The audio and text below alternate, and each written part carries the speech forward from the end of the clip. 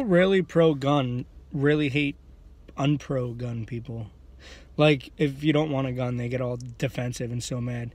They're like, what? I have 352 guns. I have little small guns in my ear just in case I need to. They can't see where I hide them. And sometimes I put 5 guns in my pocket and I wear 4 on my head. And I have guns everywhere. And you're like, well, you carry a gun around? Like, your job actually, like, allows you to do that? And they're like, well, no, like, I keep my gun hidden in my closet, and I have kids, so I put the bullets somewhere else. I lock bullets in my attic, and not my first attic. I have 2 attics. I built one for the bullets, and I keep it on the second attic, and I plastered the wall. I plastered it in the wall, and I don't want to risk my kids getting the bullets and the gun in separate places. And you're like, okay, so if something happens, and like, well, if something happens, I know exactly where it is. I go home. I go up to my not my first attic, my second attic. I unplaster the wall and I get the bullets, and I love my country, and I save my